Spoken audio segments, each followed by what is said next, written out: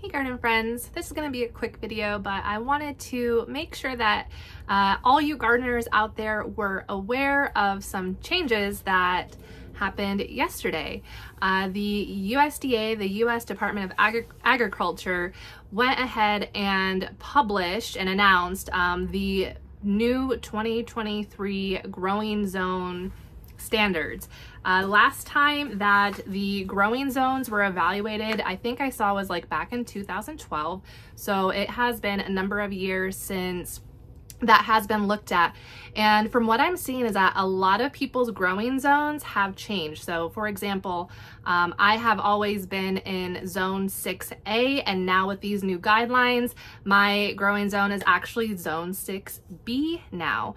But you do need to pay attention because depending on where you are, it may be some like of a microclimate thing. So I live really close to Lake Erie, and because of that, the lake water stays warmer than the air temperature, and it kind of gives off this ambient heat effect.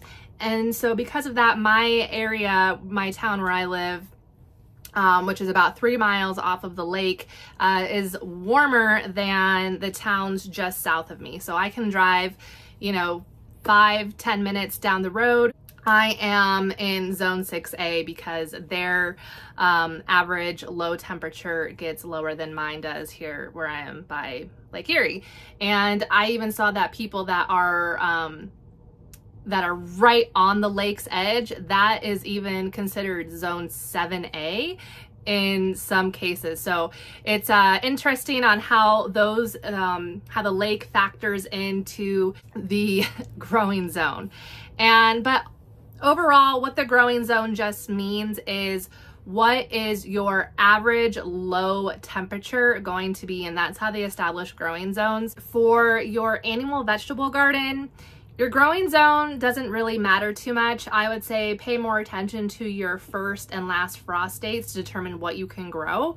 But for your perennial plants, so anything that you don't dig up and it comes back up year after year, that's where your growing zone is going to come into effect, because you're going to get an idea of how low the temperatures go, what that freezing point is, and how often that happens throughout your season. And then again, that's just on average, but some perennials can handle down to 20 degrees Fahrenheit. Some perennials can handle down to 0 degrees Fahrenheit, and some can go even below that.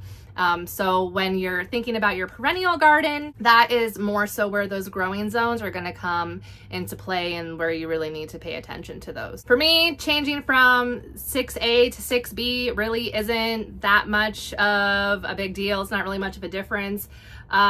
I think I'll probably just state that my growing zone is 6, just to kind of encompass that, because I do have a really interesting microclimate situation in my area of Northeast Ohio, where we've got 7, 6A, and 6B kind of within like a 20-mile radius from Lake Erie going south. And I just want to make sure that people aren't kind of narrow-minded in the fact that, oh, if I'm in 6A, I can only pay attention to 6A gardeners. I don't want to make sure that you're not missing any good gardening information on that front. I will put the link below in the description of where you can look up to see what growing zone you're in. It's from the USDA.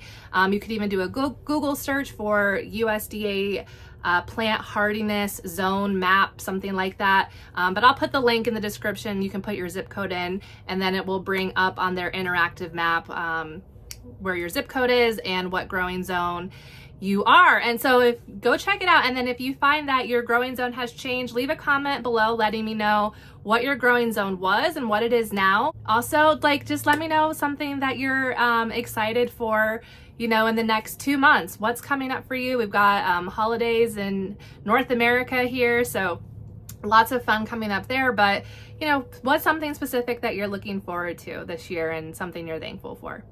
All right, have a great rest of your day, everyone. I'll talk to you in the next video. Bye.